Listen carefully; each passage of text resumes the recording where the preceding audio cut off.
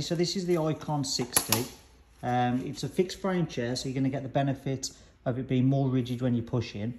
It doesn't fold this way, but it does fold up and the wheels come off. So you basically pull the armrests up, you undo a little catch at the back, yep, folds forward. If you then lift that up, you can pop both wheels off.